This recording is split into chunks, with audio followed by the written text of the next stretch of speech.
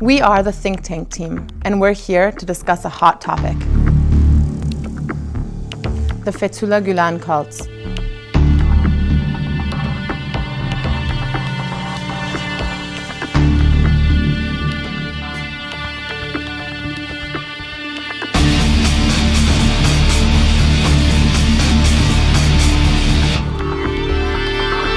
Who, what, where, why, how, and when. We're here to answer all of those questions for you. Let's start with the first question. Who is Fethullah Gulen?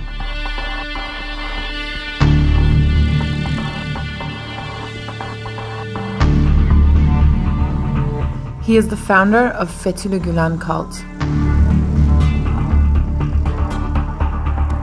Received his religious education from various people. He was part of the constitution of the second office of the Challenge Communism Foundation in Erzurum, Turkey. In certain districts and cities, he became a temporary imam and preacher.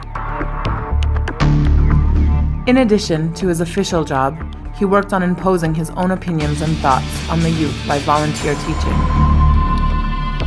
He was arrested on May 3, 1971, shortly after a military memorandum on March 12th.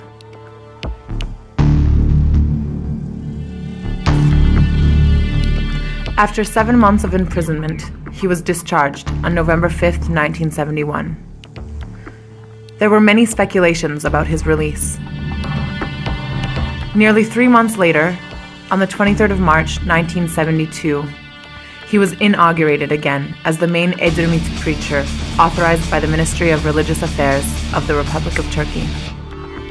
Shortly thereafter, he started publishing many books and magazines to spread his own thoughts and ideas. On March 20th, 1981, he resigned from his preaching duty in the Ministry of Religious Affairs for the Republic of Turkey. In a time called the postmodern coup period, shortly after 1997, on the 22nd of March, 1999, using health problems as an excuse, Gulen fled to the United States.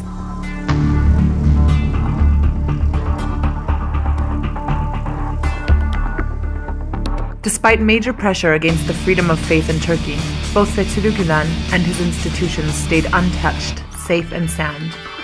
For the last 17 years, Gulen has resided in Pennsylvania, USA. On July 15, 2016, an overthrow of the government of the Republic of Turkey was attempted. It is said that the orders for this coup were given by Fethullah Gulen.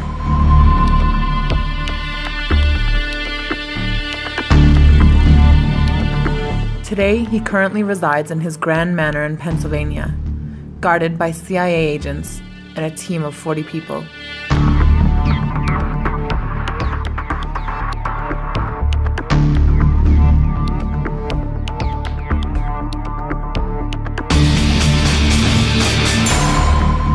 Fethullah Gulen continues to release videos, tapes, and articles that spread his own religious thoughts and activities. For more details regarding this hot topic, follow us at Think Tank.